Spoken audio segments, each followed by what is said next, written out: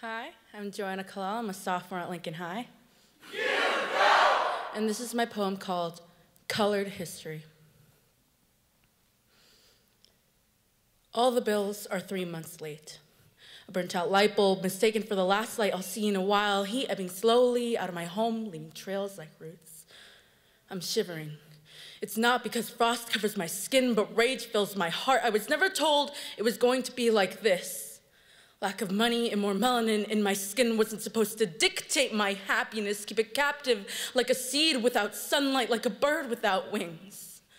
Lines at the city mission weren't supposed to get longer.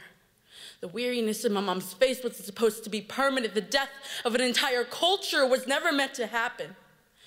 Natives weren't supposed to be pushed off onto foreign lands in bedless rooms with the same holes in the ceiling that marked my childhood. In those times, the sweet caress of lullabies never put me to bed, and the tender touch of fairy tales never tucked me in, but I was told stories of a far-off land whose towering pyramids have long since crumbled.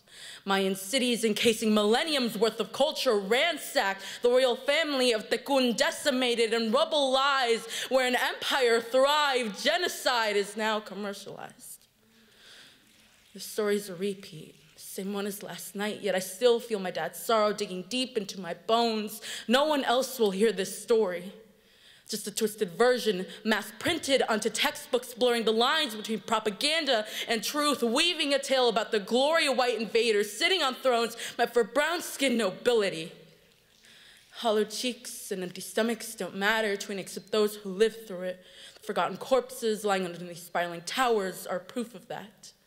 But mass graves with nameless bodies piled in them are also the foundation of this country, built on top of bone instead of concrete, and it runs off the sweat of my family, leaving our hands scarred, hearts scarred, yearning for a homeland we've been forsaken from. Money slips through our fingers like the soil of the seeds we've planted. Eventually, plants will blossom and reach heights unimaginable. And we're trying so desperately to grow with them. Broken heaters and freezing temperatures aren't enough to ice over the remnant fire still glowing within.